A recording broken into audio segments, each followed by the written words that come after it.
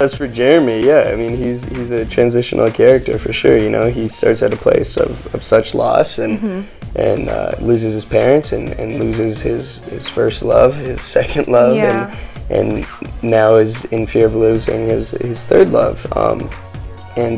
So Jeremy's constantly battling and trying to become stronger and when in the beginning of this season, or the first season, kind of wore his emotions on his sleeve and really just gave in to the fear, I think at this point he's starting to man up and rather than letting the challenges push him around, he kind of just stands his ground and pushes back a little bit.